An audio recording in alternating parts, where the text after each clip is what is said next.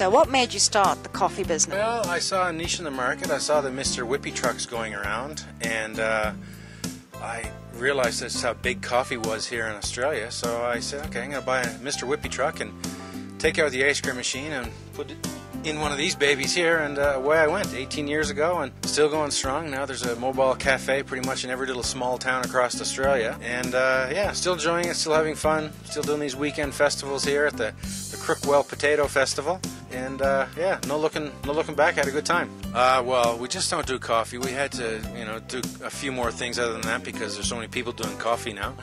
So we do our hot food pie, sausage rolls, spinach and feta rolls, ham and cheese croissants, phyllo pastries, and we do our professional, the Michelangelo art of gelato, which is very popular.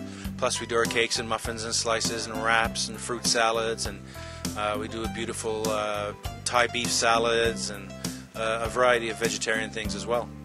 Fantastic. And so you got your chai lattes and everything else like that? Yeah, chai lattes, hot chocolates, a variety of herbal teas, and yeah, we do all types of coffees, iced coffees and iced chocolates. And whereabouts are you from originally? I'm from the east coast of Canada, province of New Brunswick. Probably haven't heard that, have you?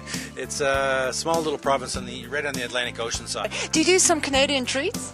Yeah, we do the Canadian pancakes and stuff as well, and our version of the Canadian shepherd pie. We don't have a whole lot of things in Canada as far as food goes, really. We do our pies and sausage rolls and stuff as well. It's much easier to live over here.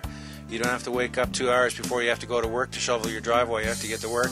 But unfortunately, when you're going to school here as a kid, I guess you don't get your school days off when it's snowstorms. Thanks for chatting.